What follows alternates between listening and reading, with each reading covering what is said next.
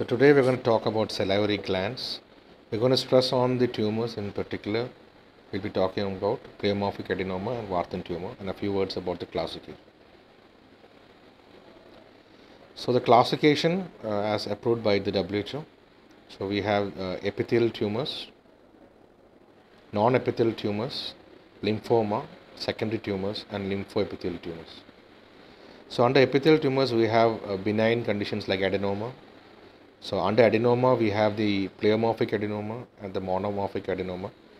The monomorphic adenoma may be of 2-3 types, of which the common type is the warthin's tumor or adenolymphoma.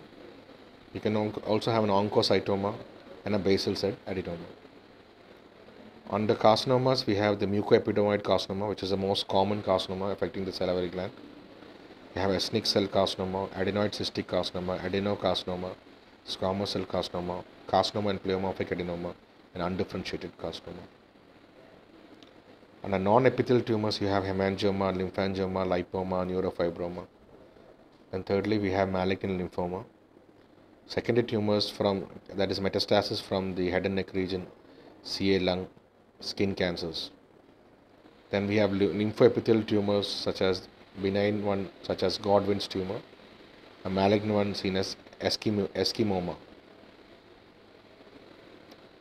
So a few words about the gland-wise, site-wise incidence. So as far as parotid tumors are concerned, they are the most common and account for 80%. Of them, 80% are benign and 20% are malignant. As far as submandibular gland tumors are concerned, 50% are benign and 50% are malignant. Minor salivary gland tumors are rare and 90% of them are malignant. Regarding sublingual gland tumors also, more than 90%, nearly almost 100% are malignant. One of the common etiologic factors, so we have genetic mutations such as the 12q, 8q and 17q are known to result in malignancy. Some infective causes include mumps infection, Epstein-Barr virus infection, previous exposure to radiation. The incidence of salivary gland tumors in those who have survived the atomic bomb explosion has been found to be high.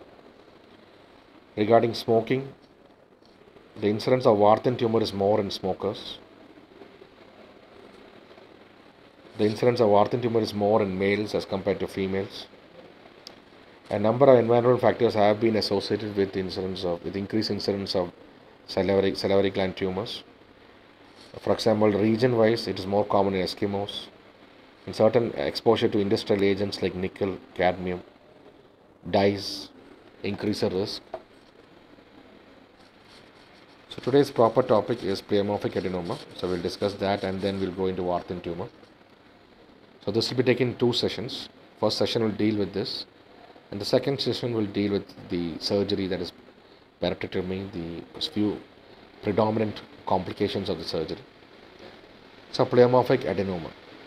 It is also called mixed salivary tumor. It is the most common benign salivary gland tumor. Site-wise, in 80 to 90% cases, it is the parotid gland. In 10% cases, it can be the submandibular gland. In around 0.5%, it can be the sublingual gland. The pathology, it is a capsulated tumor with pseudopods extending through the capsule. Histology reveals multiple layers, that is epithelial cells, myoepithelial cells, mucoid material, cartilage and lymphoid tissue, and hence the name pleomorphic adenoma. Regarding the clinical features, it is more common in females, unlike warthin's tumor which is more common in males. It is more common in the 4th or 5th decade of life. It is usually unilateral and usually affects the superficial lobe of the parotid gland. And when it affects the superficial lobe, it usually presents as a slow growing swelling which is located in front, below and behind the ear. It presents as a single, painless, firm, lobulated mobile swelling with a smooth surface located in the parotid region with a positive curtain side. The ear lobule is usually raised and the retromandibular groove is obliterated. When deep lobe is involved, the swelling can be seen in the lateral wall of the pharynx, seen as a bulge involving the posterior pillar and over the soft palate. If only the deep lobe is involved, then the patient may not present with an external swelling, instead may present with complaints such as dysphagia. Usually the facial nerve is not involved by the tumor. So this is how it looks commonly. You can see the swelling lying in the parotid region, slightly in front, below and behind, and the ear lobule is raised and the retromandibular groove is obliterated. Now in about less than 5% cases, it can undergo malignant transformation. That suggests that maybe a history of recent rapid increase in size, or the firm swelling becomes stony hard, or the person complains of pain in the swelling, or the swelling involves the skin with ulceration, involves the muscle such as masseter, or the bone, involves the facial nerve, neck nodes are present, or there is restriction in the jaw movements. Any of these features may suggest malignant transformation. Now, investigation, FNAC is the investigation of choice for diagnosis. Similarly, if a node is involved, an FNAC of the regional node can be done. Generally speaking, biopsy is contraindicated in parotid swellings. Ultrasound of the neck will assess the size and the extent of the tumor and about the nodal involvement and infiltration to the surrounding adjacent structures. CT neck will be a better study to assess the swelling, the extent, the depth, the involvement of adjacent structures and the lymph nodes. Alternately, MRI of the right parotid region or the left parotid region can also be done depending on the site of the tumor. The surgery is the treatment of choice, of which superficial parotidectomy is done if only the superficial lobe is involved. If both lobes are involved, then total conservative parotidectomy can be done, preserving the facial nerve. The chance of recurrence is 5%. Now, postoperatively, radiotherapy can be given if lymph nodes are positive or the deep lobe is involved. Now, on completing the surgery, and if the biopsy report shows positive margins or the tumor is high grade, that time also radiotherapy can be considered. So now the second part of the session is about Warthin's tumor. So it's also known as adenolymphoma or papillary cystadenoma lymphomatosum. It is a misnomer, it is not malignant and it is not a lymphoma. It is a benign tumor that occurs only in the parotid gland. It constitutes about 10% of parotid tumors.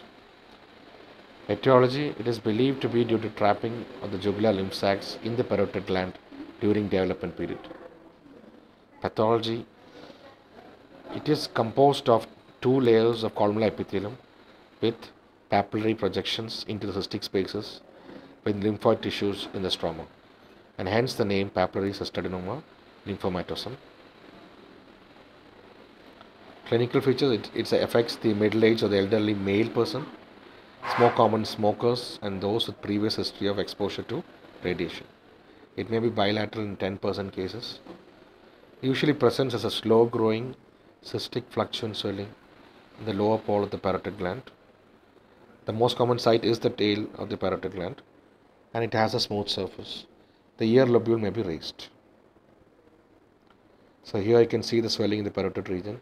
Now here the different swelling is slightly in front and slightly below, but most of the swelling is in front and not much is seen behind the ear lobule. Investigation, again the FNAC of the swelling is an investigation of choice. Ultrasound of the neck will assess the swelling and the extent of the tumor. Alternately, you can go for a CT neck to assess the features of the tumor and the gland. Now, technician scan, if available, will reveal a hot spot. The treatment of choice is superficial parotidectomy. Previously, enucleation used to be done, but today the treatment of choice is superficial parotidectomy. So thank you. Next we will deal with the surgery, that is superficial parotidectomy, the complications, and a few important conditions such as Frey syndrome, parotid fistula, and Sjogren's syndrome in the next session of parotid gland, of salivary gland. Thank you.